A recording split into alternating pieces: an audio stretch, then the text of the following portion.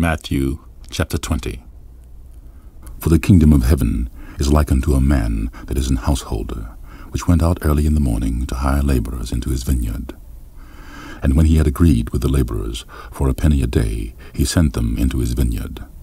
And he went out about the third hour, and saw others standing idle in the marketplace, and said unto them, Go ye also into the vineyard, and whatsoever is right I will give you. And they went their way. Again he went out about the 6th and 9th hour, and did likewise.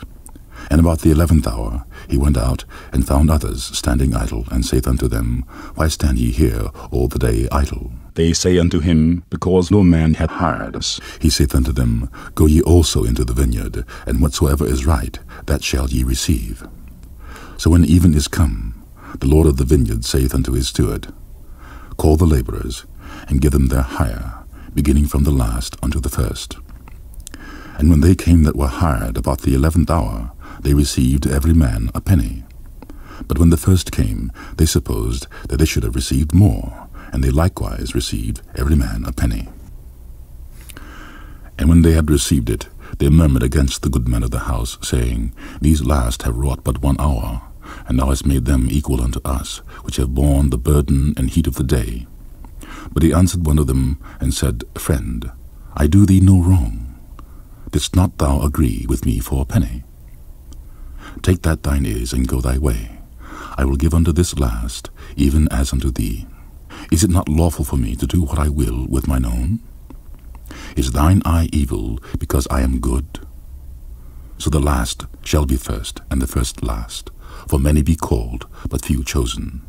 And Jesus, going up to Jerusalem, took the 12 disciples apart in the way, and said unto them, Behold, we go up to Jerusalem, and the Son of Man shall be betrayed unto the chief priests and unto the scribes, and they shall condemn him to death, and shall deliver him to the Gentiles to mock, and to scourge, and to crucify him. And the third day he shall rise again. Then came to him the mother of Zebedee's children with her sons, worshipping him, and desiring a certain thing of him. And he said unto her, What wilt thou? She saith unto him, Grant that these my 2 sons may sit, the one on thy right hand, and the other on the left, in thy kingdom. But Jesus answered and said, Ye know not what ye ask.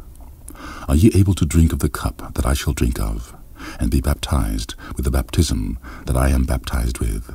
They say unto him, We are able. And he saith unto them, You shall drink indeed of my cup, and be baptized with the baptism that I am baptized with. But to sit on my right hand and on my left is not mine to give, but it shall be given to them for whom it is prepared of my Father. And when the 10 heard it, they were moved with indignation against the 2 brethren. But Jesus called them unto him, and said, Ye know that the princes of the Gentiles exercise dominion over them, and they that are great exercise authority upon them.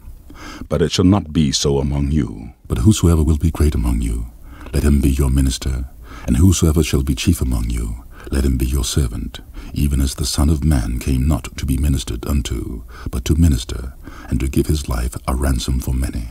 And as they departed from Jericho, a great multitude followed him. And behold, 2 blind men, sitting by the wayside, when they heard that Jesus passed by, cried out, saying, Have mercy on us, O Lord, thou Son of David. And the multitude rebuked them, because they should hold their peace. But they cried the more, saying, Have mercy on us, O Lord, thou Son of David. And Jesus stood still, and called them, and said, What will ye that I should do unto you?